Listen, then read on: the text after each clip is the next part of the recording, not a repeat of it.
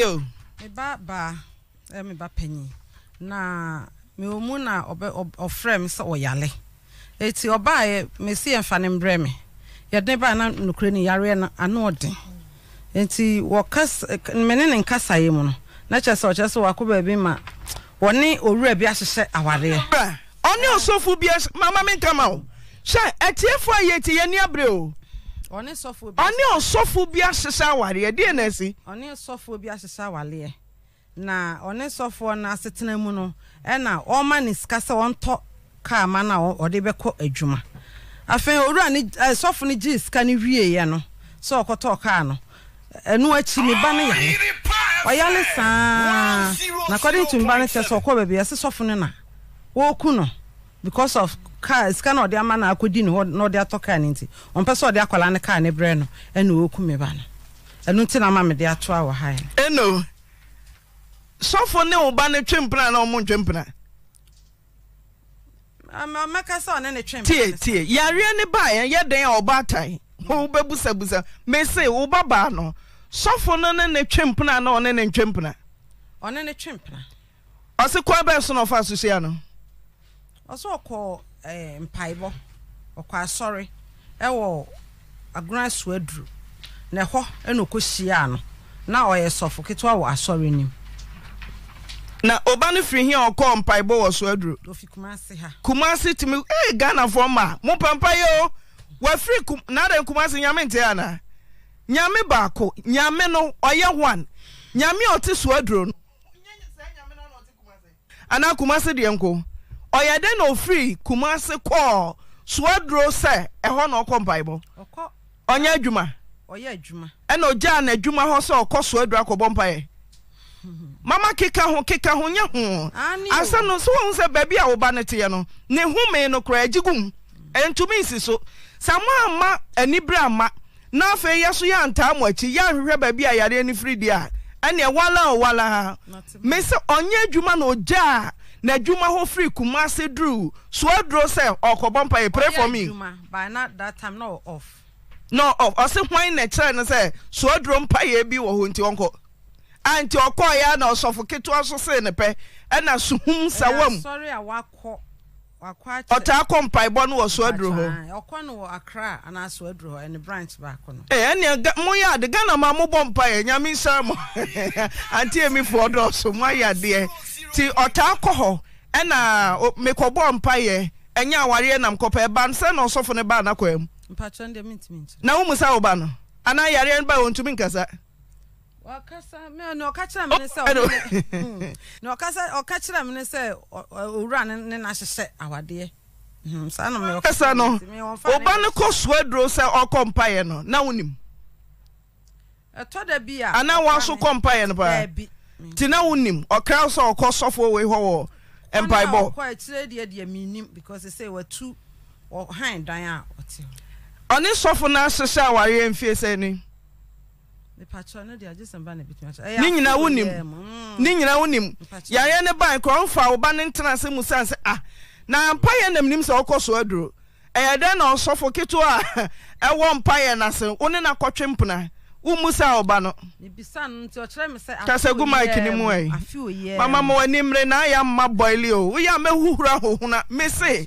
yare na oba ne yare modi na kire ho to ma mo fa che so osofo mi busa wo se wabusa akoda ne se sofo no oyede no ne ba na kwam ede no sofo atimi ne nada ede no sofo ne twempna ede na Asiedu no kopie ye na afa yare nso firi he sana me busa ho ma bisa no mo kire se okohia no Asiedu ho eye afiu ye mu na okohia sofo no no ne etena me se mo ma yenko awuraba ne ho awuraba kama oye adwuma wa aviation so enya sa oye awuraba bi keke se one nam awuraba oye na adwuma na relationship ema yede akoma dom mema obahu bema na minim mema teche ma ye tofe amunka kire me oyi sa tofe ne kakra bia na oba no na dwene sisi abaye ti we wan yare ekobusome emienu adotafo okọ hospital ye hu hwe enso ohome a ensi so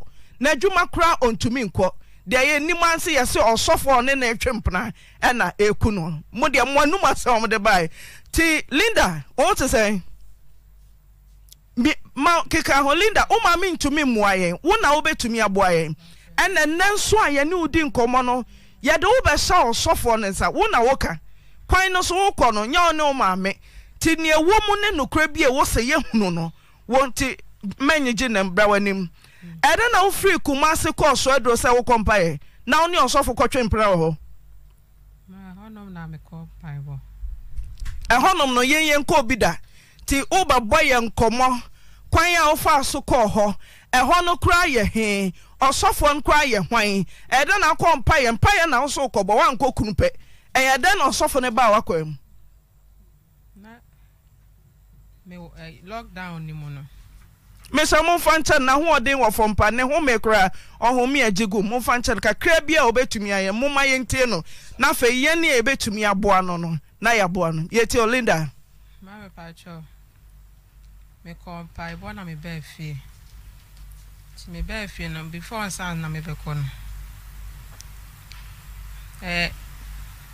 me so from ma me prophecy so for be so for na o se open no sofo pani bi wo ho a ona sori ne ye ndi o se wonkom sesem o ka kire me se yakopon se dem ma me ware no ne ye na me honhom wo ne so na me hia no enti me akasa me yobi a me bom pa pent on the 18th no me so da no on the 18th FM 100.7 baby amehu sofo no kafra ya babua ti sofo se wonkom sofo pani no a okọ no hompai bo no o se wonkom se Linda de bema wo be hia na ware e yo sofo ti wo kompai bo no ana okosia no sofo keto a me pa cho me ko ye no Linda ye bi ka ho se ato ansa osoro ahini e fa na ne den so ato anibre doctor for so mu hu ne ye o wo de wadwen se yo sofo ti yire ho se enna ye ne wasia no ebia enna Nyankopon betumi kwesi form na ode ne nsa aka ti wo ko sofo ahye wonkom to aso ho ma me ti mi shia no on the 18th na o test me so on me wa ho ebe hihia na mpa chen se me mpe no o ka chen straight se sofo me mpe Paibo na mbai. Paibo na me bai. Nti ma me nyane kasetia. Edidi na tem. O ka da na che no. Ka chen so onye serious. Me mani ade pant me didi na tem. Nti mu wono o sane me bi ne nude pictures bi.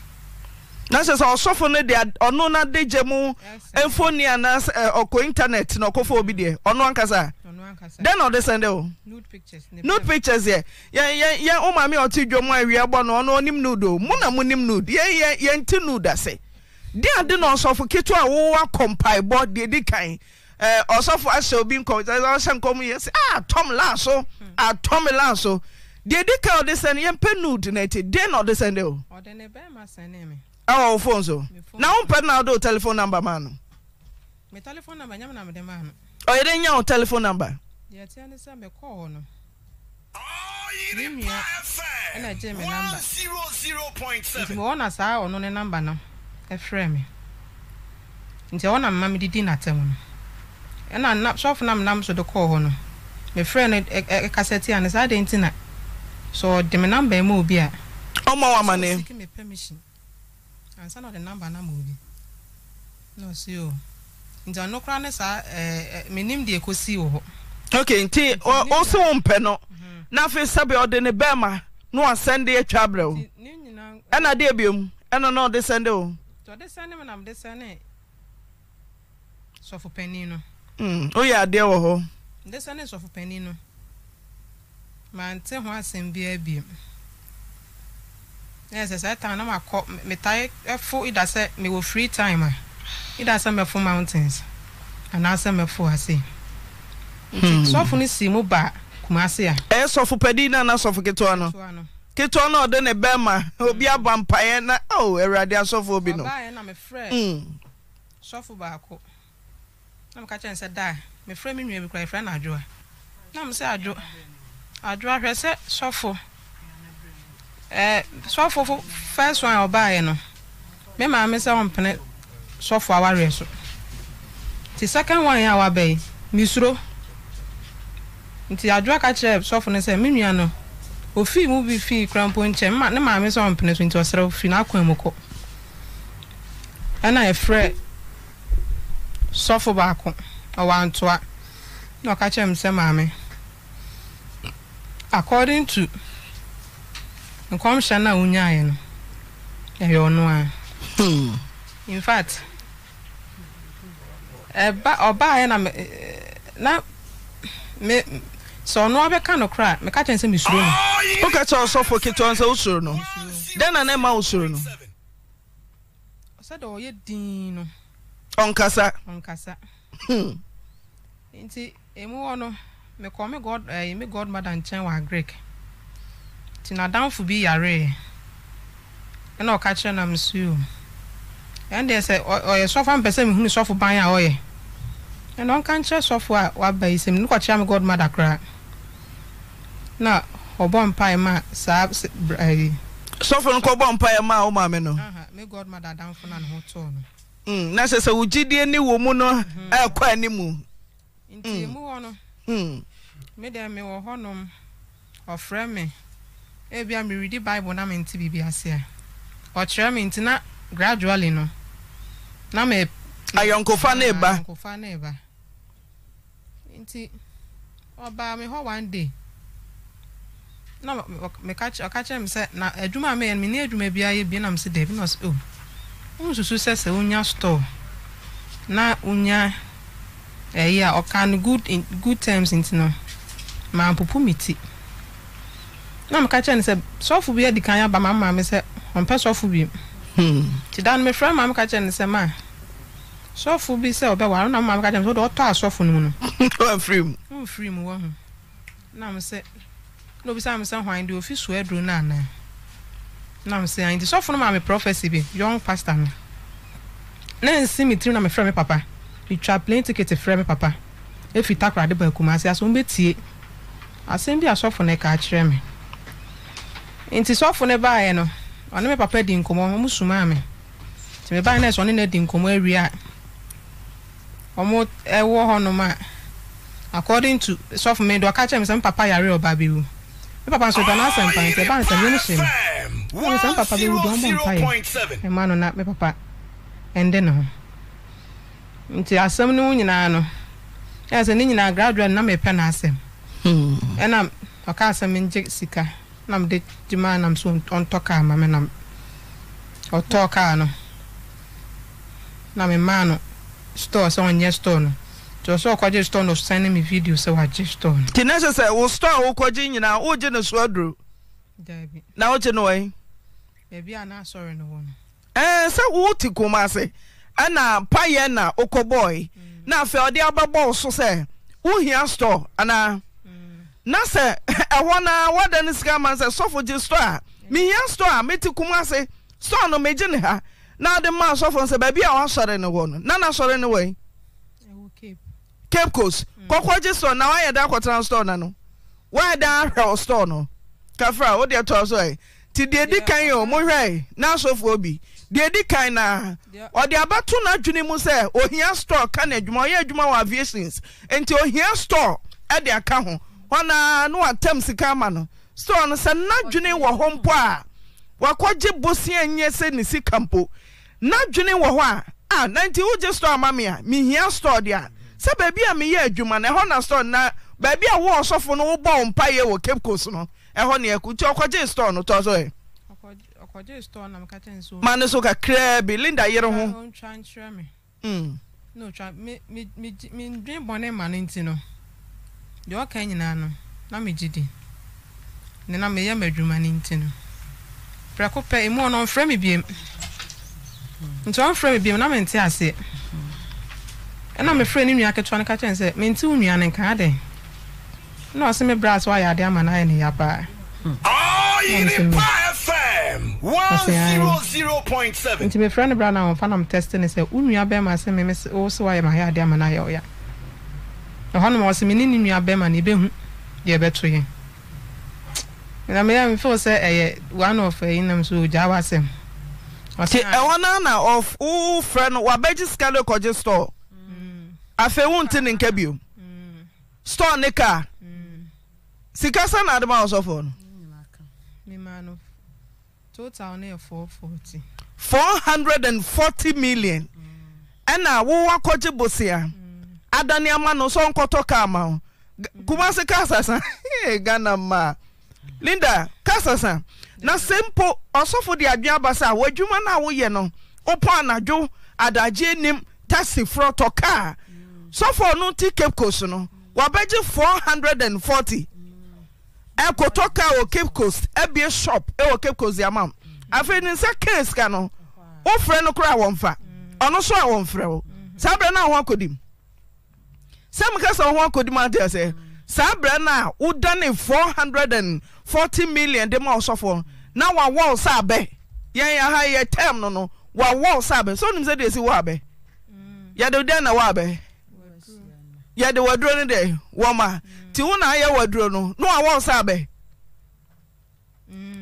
ono wada Linda Bansena osofo a wo kompai bon na yesin kom se wo ba ware sofo obi aba wakwam osofo bi so abesem kom sofo na ba wo dia ayi ono a eden na osofo no nya akwan na ono dai ma meko suedro no emrebo ebemu prakopa na meko suedro ti meko ameko ka chen se meko nkoto boy on no we no the friend 100.7 na meko chen se sofo no we nti meko ameko be ka chen se nko kire mba bia store no ewo meko ya no ma hu hwe bi wa hu hwe uru ne dem ho no wa hu kwan ofa so no dai nti me sorry am bisa ne se edent na mane yesa osi o enye hwe anse mitrim wan hu hwe de Linda meba wan hu hwe de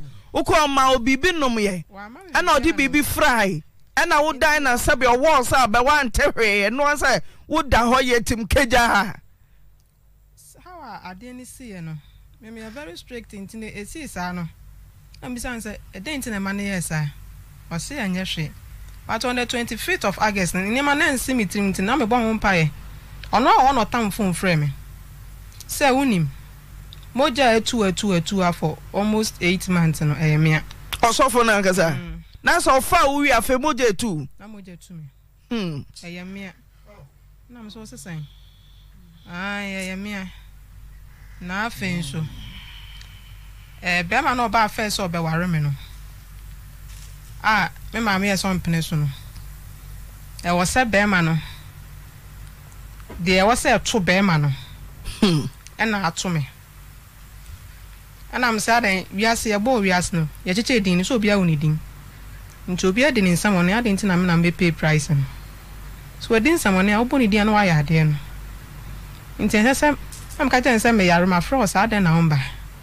O ka chen me se mene ni nyane ka e ka sai no ka se me twɛn me hu no na o se me ka dan se me yare ade ono na eye bibi tia me ana sabe na moje etu na etwa na me se de ba fe na mati de nti a nana ne okon ye no nana ka kyerɛ mpɛko pɛ wo na ɔyɛ saa den but me ka kyerɛ so no nana no so your ex boyfriend and ono so your osofo and ha osofo fufuro ya wakosia no say na osofo bi wo wakwan mu amanware maka kire no onima mene oni na oni obi atwempra na mogyan na say wakosia osofo fufura denti na ha no na otimi mammoja tu oyede ma moja tu na sofo die nkra te say na yesu ban se moja tu nkrofo obompa ye na atwa na mo de se de moma ema ni moja tu ma na ka kire me sa ubu sanse yede no ma moja tu me bisanse yede no ma moja ni tu me o ka kire me se na one me wofa ackon enu ntina odun wofa kun en hu masam na o ka kire wa na so asam na o ka no na se odi agroba na o ka sent me recording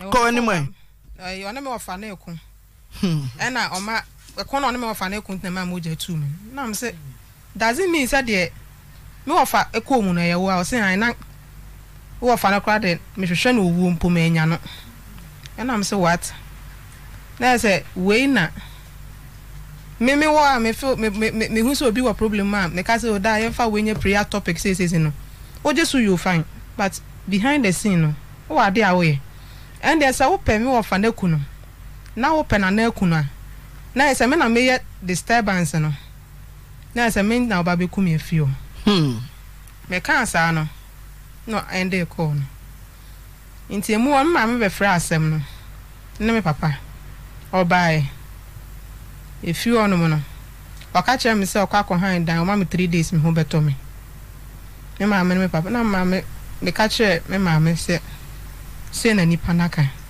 afio for no say me FM 100.7 na me wa ha mra na me yemre me je me hu bia enje se at the surface na conference because me a very principle and se enya nkom share ba ya come into mentisa eduma mu nyina ombeka bi yeti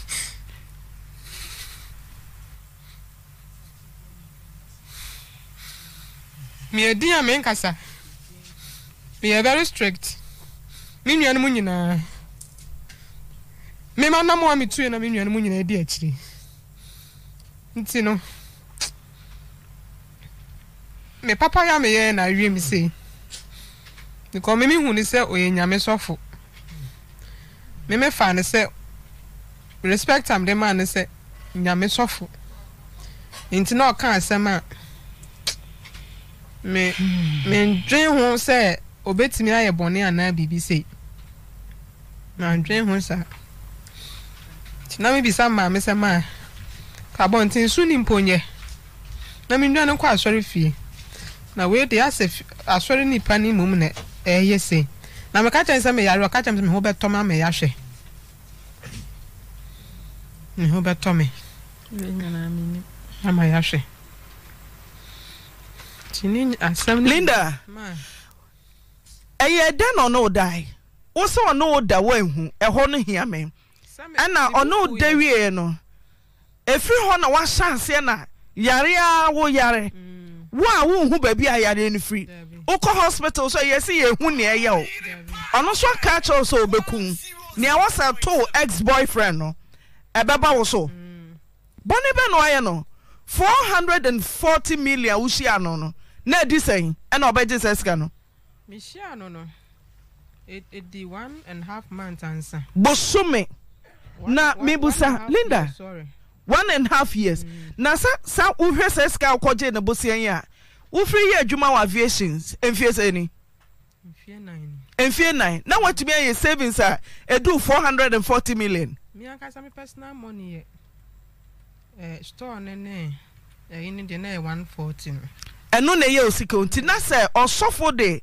afe abaje wo hu sika eye bosian ye tetene free na katuam 440 million edeko wasan wada mpredodo say bako mienu de di kan wo se wa hu ne etoso nso de ne say that day na ono da mienu no ano no ana ono da wie so hu no ana won fra na won fa no me hu no oba me ho ebu a ase oba normal to say de aso hwi nimbisa no 1.5 year ni nyina no ebu o ka chem se me mbra no ho na me ka chem ne se da bi enti no all along ni nyina de me nim se o just store no na o toto ne ne ma enti se da be ya ye ko me maame mo ho na enko ye ne o ya me ho ade a se bebi okwakoye na asori no o ya asori ya me time udua na ma ba adwuma enti na enye se me kone ho ba me ho o gidie bi se osofo ne friends your friend Prince Kwame bante o Prince Kwame na sorry we Cape de so. Cape Coast eso. Wo gidie bi se bibi ta tire. Anasa wo yare no.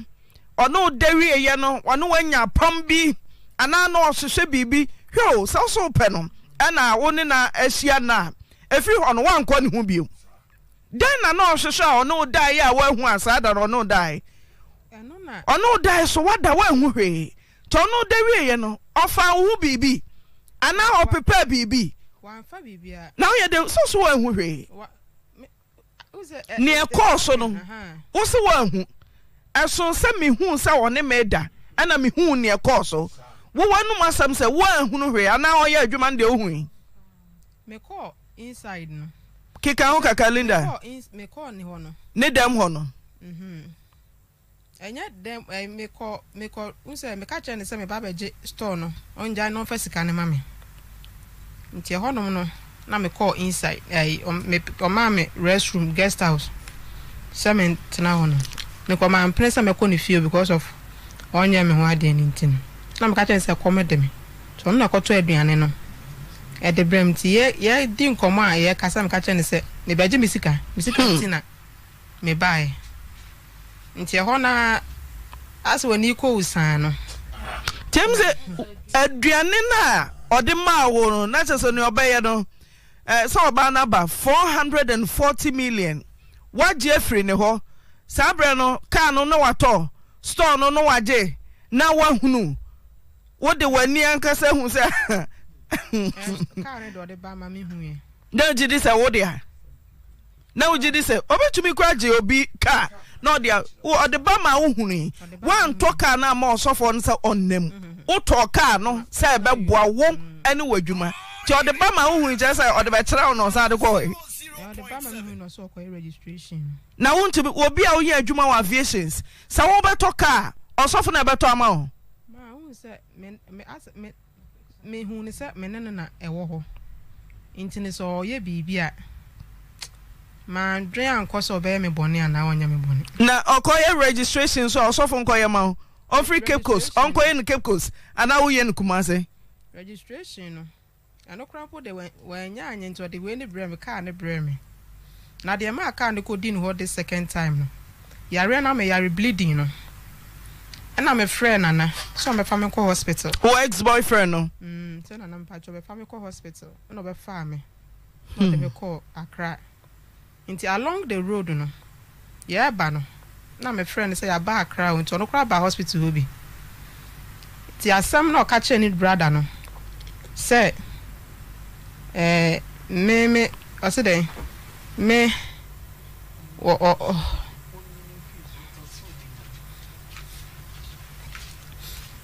asem o ka che me na me ka che ne say ye nyina ye Christopher ye one body inti no mempe entokwa bia de inti amama inti me ne nana nanta me maame mo se omo mpene so enu inti na ye ni wono but me na ye me brother because maybe me kwa ho kire mo pa na anya nana na nka adwuma na kranka me anya me yare serious that dem 4 months me fro bia na obi amba nana na bebo ame inti no me pe nana ma sem sronko though say or be on the personal mistakes there but because of that so me call strict situation mo pa me friend na waba inti sani pa no me penasem though so some behaviors be I am no konso inti se ma be high dine no ha say na dan no kwa be hang na be boa ma me pa bi inti na no de oye nipa bia oye me nua be ma prekope me na me nua ama me ne na me de na chia no inti to de na ne bi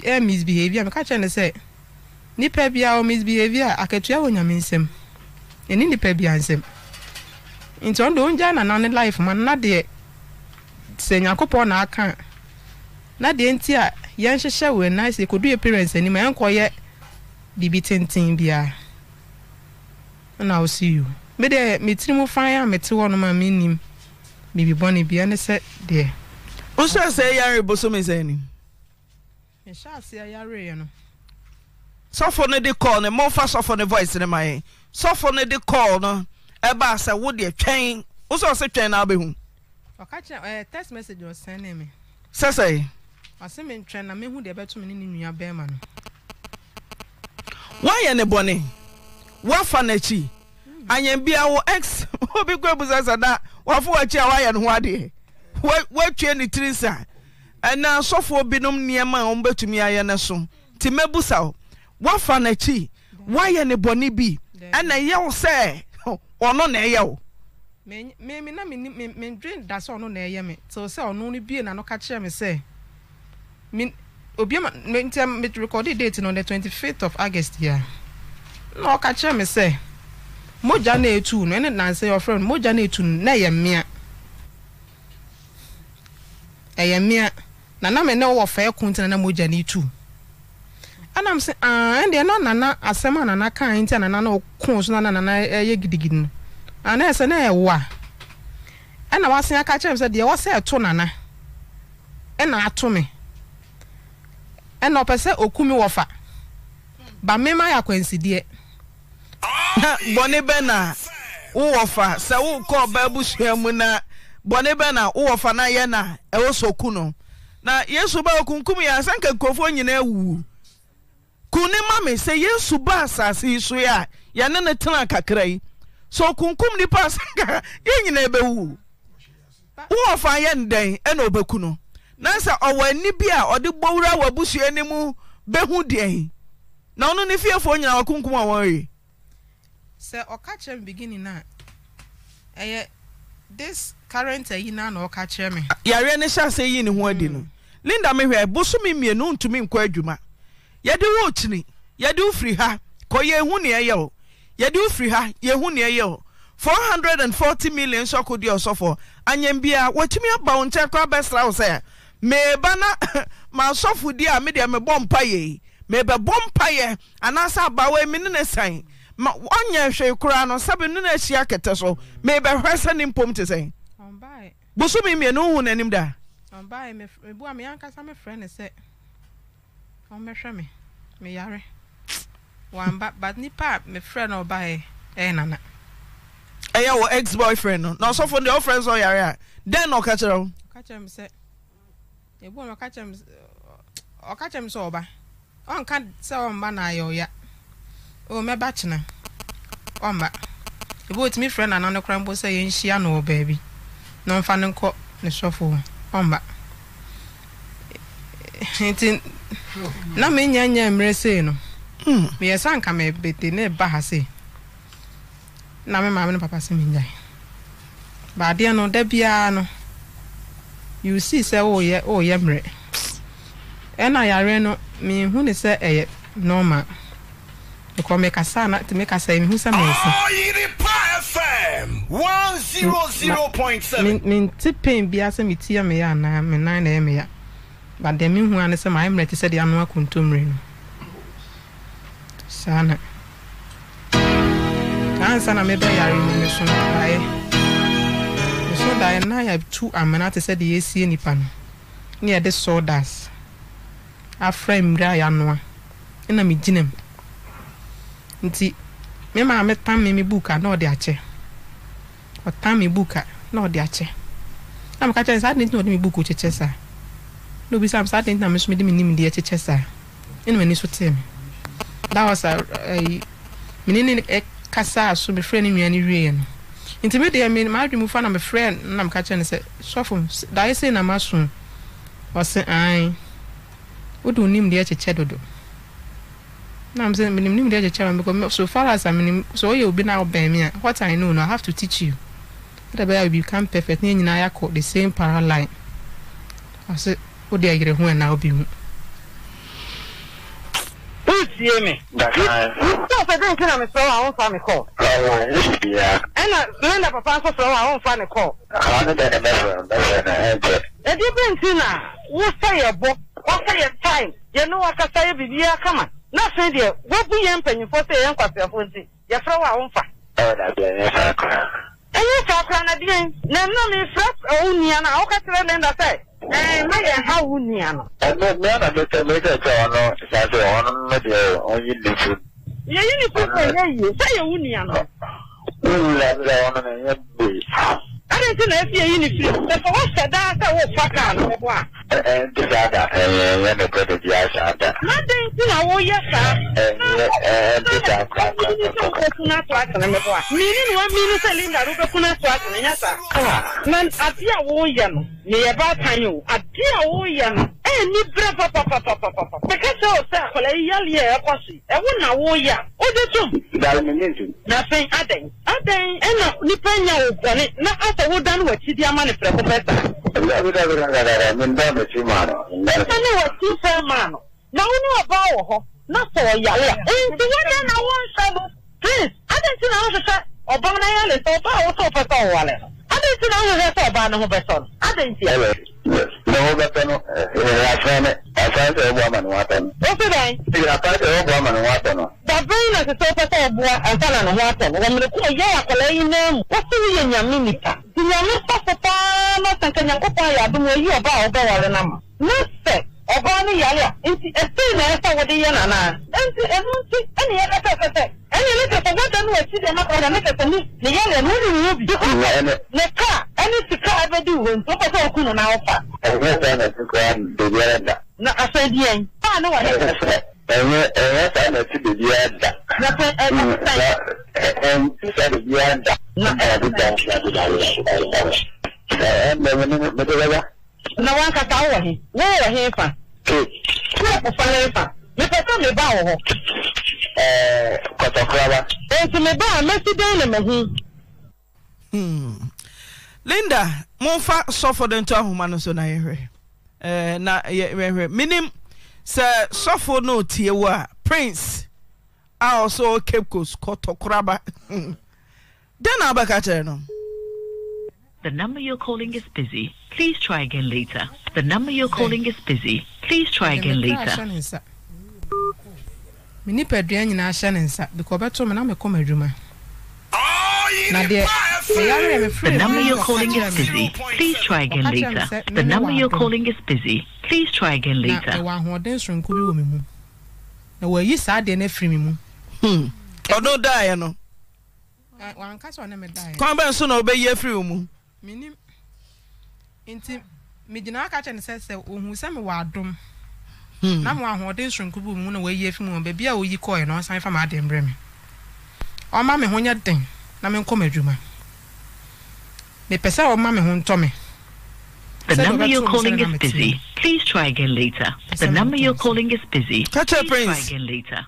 Prince so baby I because me frɛ wa de na me wo Cape ade cha me wa Acquah brana ba hwa me mpono oh uti be fresh na na fa me bra ma me yare da ho mu no ka chem se me send uska that's all the all what you think na your money me brepa intino.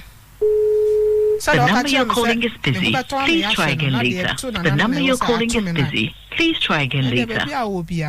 But me home no me kra no pedua nyina hye wonsa sem hu gu nso busuafo bi sa wo na ma me ho nto me because me nya obone da me nsusu obone ma oda me ndwen bone so ma oda umpo ya de na say wrong am me frɛ me the Bible church ya advice o e ma ka cha me say me su ni pade hu hia bi da na afi da de na o ya me bone ma ne say me bu anya me adwuma na one me to me say me ti baby na me boy dwaman fiti mo frase nyina asore na makwa adwuma me ye nyina bonya me na de ma me nza always talk about please try again later. The number you're calling is busy. Please try again later. And nothing about my Acquah, you had that access. Yes, imagine. One me to me say me myself. 100.7. One me to me say me we are there. Oba to say me adwuma. Oba to me say I rent my apartment. Oba to me say I live my decent life. So why? Adeng.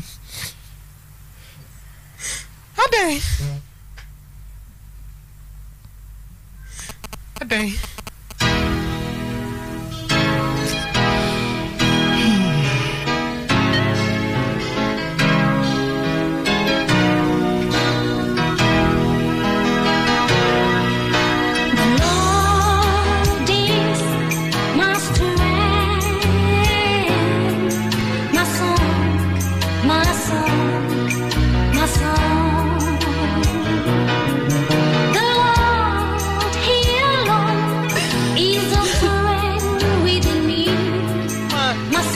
money paka. Me money Kenya me ya ma. Ya obi abi. My salvation. What's some yummy? My salvation. Everywhere, Mama. The Lord is my strength. I don't have your papa night about it. My soul.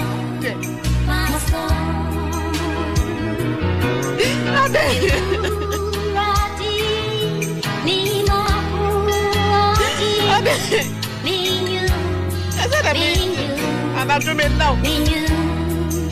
I said, I am not the men. What the run on the air?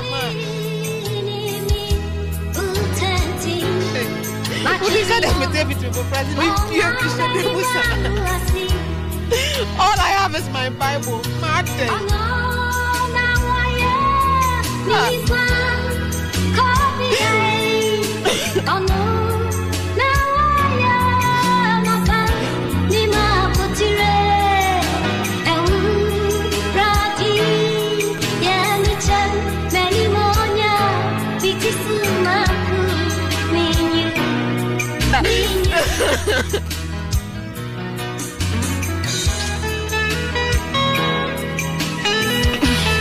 Osofo ye friend na yenya no nanso ye ginya medi Maame de ne beye chinia Dr. for so besi bosumi mienu ye kasa na adwuma ye fo a omonim no omso gu ni so sa adanse esa Linda ye ne papa obi e gu ni so sofo so friend no a Acquah ya na kom enti abawe bedi brei so abawe beyemre abeje ebia na ye kasai wo de woni nyame kasapa wo tumi ni nyame tentam why na betumi abompa ye de ama no na ne ho asane Dr. for so mu hu ni ha no nyame ebi se onye HIV oma ye ni nyina Dr. for so omu hu adekode a ha no so ya oyemre anajo wona onante ano abre ohumi ensi so efrihin Osofo so amfa na homa mpo na ye ne na di nkomo papa sofo